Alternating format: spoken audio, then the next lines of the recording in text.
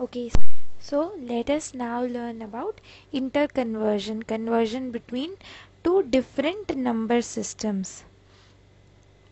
First we are going to look at conversion from decimal to other number system, decimal to others. Okay, so let us take a general decimal number. We all know a decimal number can have integral part as well as fractional part. So I am taking any general decimal number which has integral part as x2, x1, x0, 3 digits it is having, and it has 2 digits in fraction. This is a general decimal number.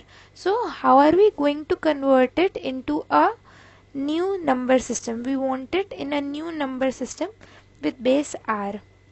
Fine, any r can be any value, 2, 8, 16, any value. So what are we going to do is we are going to repeatedly divide this number with r. You divide this number, fine. You're going to get some quotient here.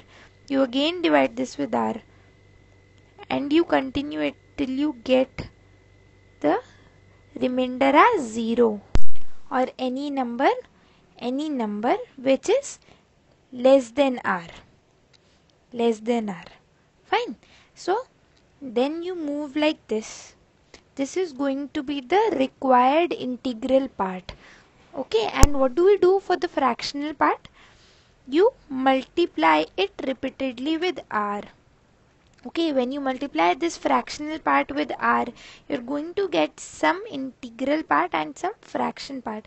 You take this fraction part again and multiply again with r. Again you're going to get some integral part. You do it until you get a complete integral number. Okay, when you get one complete integral number, you stop and then you move from up to down. So this is going to be the MSB of the required fractional part, and this is going to be the LSB. Okay, let us look at an example now.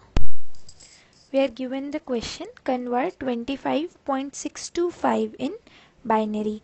This number 25.625 is a decimal number. Let us look first at the integral part. 25 in this number is the integral part. See, how are we converting 25 in binary? We divide it repeatedly with 2. See, you divide 25 by 2, you get quotient as 12, remainder as 1. Then again you are dividing, quotient is 6, remainder is 0, 3, 0.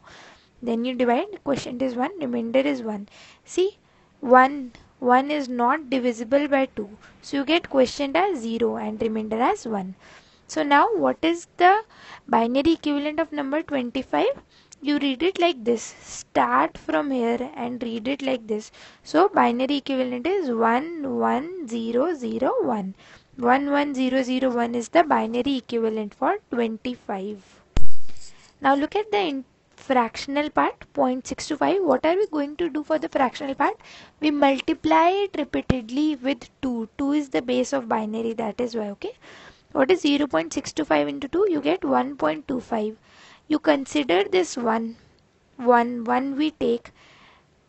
What do we do with this 0.25? You multiply it again with 2. What do we get then? 0.5. Here integer is 0, so we consider 0 and 0.5 comes here. It is multiplied with 2 again. You get 1. See, 1 is a complete integer. So we get 1 here. Okay, and how do we read it? You read it like this.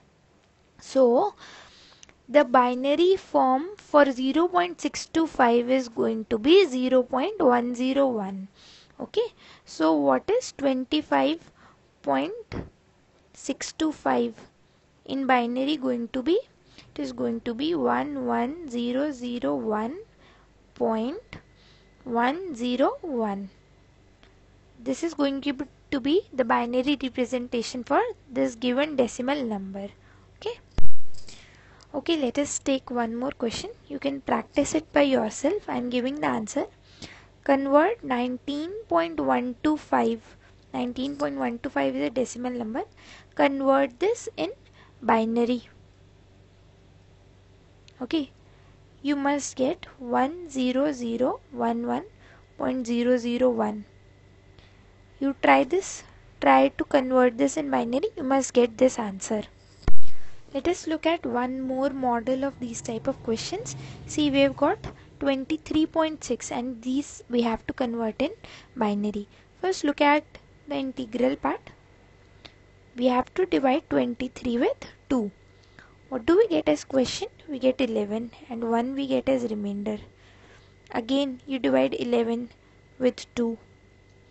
What do you get? You get 5 as question and 1 as remainder. Divide it again. What are you going to get? 2 and 1.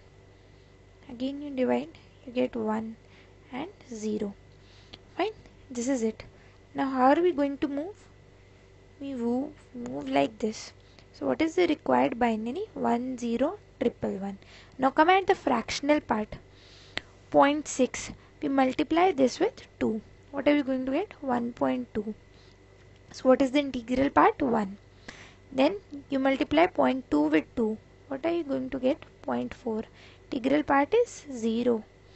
Then you multiply 0.4 with 2. You get 0.8. Again integral part is 0. So you multiply 0.8 with 2.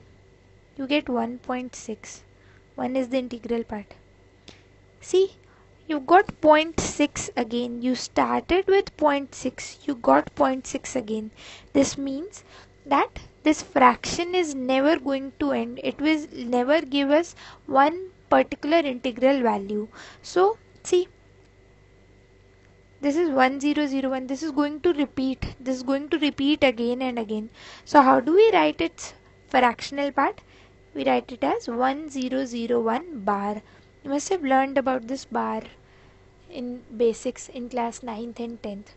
Okay, so the same logic applies here. It's going to be the answer 1011.1001 bar. Okay.